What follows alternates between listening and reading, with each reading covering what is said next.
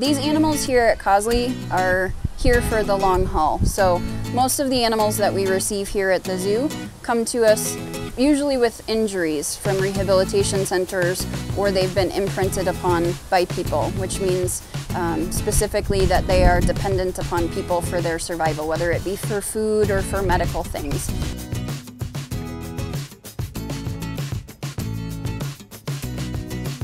Wiley here, our coyote on exhibit, he came to us because he was imprinted upon people from a young age, which means that he really was way too comfortable interacting with them, and he depended upon them for food. And what that does is it prevents him from successfully living his life out in the wild.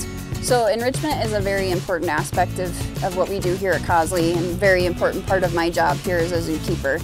We use enrichment for a couple of different reasons. We use enrichment for behavioral stimulation, which means that we are trying to get them to do natural behaviors that they would do normally in the wild, meaning foraging, interacting with stumps or twigs or things like that. We also do sensory enrichment, and that means that we want to have different sounds and different smells and things that would really stimulate their senses.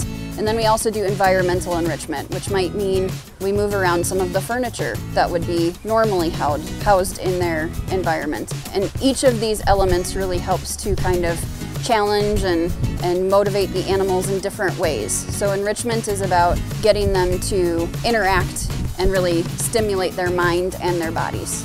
And that could be utilizing items to encourage their foraging behavior. When we talk about behavioral enrichment, a lot of those items are really challenging them on how do they groom in the wild, how do they find shelter in the wild, how do they actually find food in the wild. And those we want to try to reproduce or mimic here in their captive settings. Ideally, a lot of the things that we work on for training help us with a lot of medical procedures. Specifically with Wiley, at some point we're working on a paw present where he'll voluntarily put a paw through a fence. We're working on blood draws, vaccine administering. And what that does is anytime we can get an animal comfortable around a vet or comfortable with medical procedures, it reduces the amount of anesthesia that we might have to use with them. So if we can get the vet to come on in and just give a quick vaccine in 2 seconds flat and make it a positive experience, Wiley, our coyote, is going to have a much more healthy, happy relationship with the vet than if we have to put him under for anesthesia and a medical exam. We want to make every part of their experience here at Cosley a happy, positive experience if we can.